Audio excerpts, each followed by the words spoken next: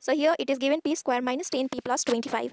So as per previous day's discussion, can we write this minus 10 as the sum of two numbers, and if we multiply those two numbers, can we get this constant 25? Let us see. So here p² will write as it is. We'll take plus common and you need to make minus 10. So two number if you add you will get 10, that is minus 10, and if you multiply those two numbers we are going to get 25. Can we make those numbers? Yes, we can take it as minus 5 and minus 5. If we add minus 5 and minus 5 we are getting minus 10, and p we will write the variable as it is plus.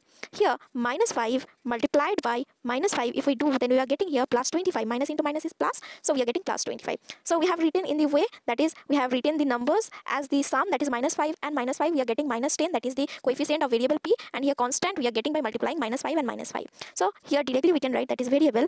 Then we need to write the first number along with the symbol, that is minus 5 over here, that is the sign, and again we will write p, and the second number is minus 5 along with the sign. We need to take the sign as well. So here p minus 5 and p minus 5 are the factors of p² minus 10p plus